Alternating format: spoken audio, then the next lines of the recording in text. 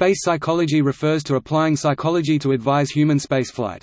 This includes applying industrial and organizational psychology to team selection, individual and team mental preparation, team training, and ongoing psychological support, and applying human factors and ergonomics to the construction of spacecraft to ensure sufficient habitability.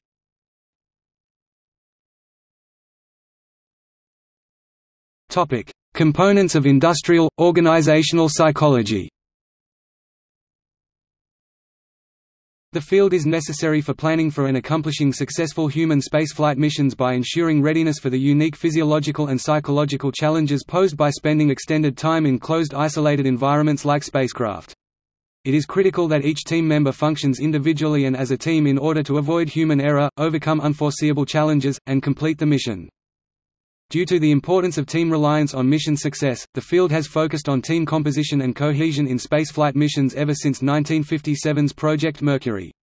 This involves applying and conducting research from social psychology, group dynamics, group performance and team psychology, and applying it to select team members that will be able to live together in close quarters for an extended amount of time, and create team training programs that improve team performance. In addition to teamwork, there is an assortment of psychological and sociological effects of spaceflight that needs to be addressed in order to plan for successful space missions, such as loneliness, unavailability of familial mental health support, elevated levels of stress due to demanding tasks, and reduced material comforts.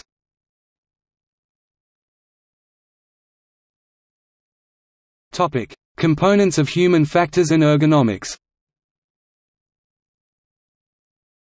To ensure habitability of constructed spacecraft, human factors and ergonomics specialists must advise on environmental requirements such as lighting, room layout and design, sound requirements, and solutions for the physiological challenges posed by being in an environment without gravity. Human factor in space has to deal not only with adapting to different physical habitats, but also to different social habitats and different communication settings.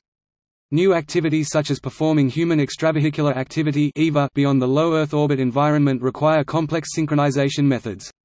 The ergonomic approach to these environments has to include new variables, such as time delay in communication due to speed of light transmission limitations.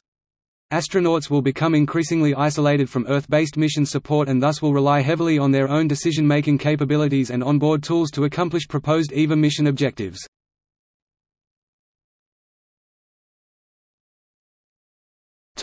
Research. Most published research specific to space psychology has been conducted by NASA's Human Systems Integration Division. Tests conducted to ensure team success include putting a team in airtight quarters on Earth for an extended period of time, in the Lunar Mars Life Support Test. In the context of space flight, teamwork is an essential ingredient in successful missions. A variety of adverse influences may negatively impact the performance of mission teams both on the ground and in flight.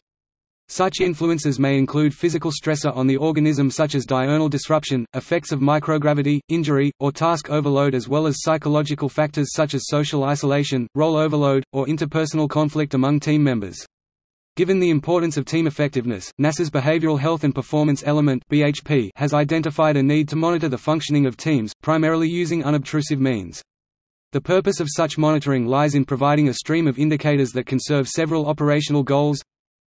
Monitoring during personnel selection activities can provide input for the selection of compatible team members and of individuals with psychological profiles suited to teamwork in extreme environments and situations. Monitoring during training activities can provide diagnostic information useful in guiding further instruction and coaching as well as in determining the composition of teams prior to mission deployment. Monitoring during missions can provide forewarning of potential operational failures due to disruptions.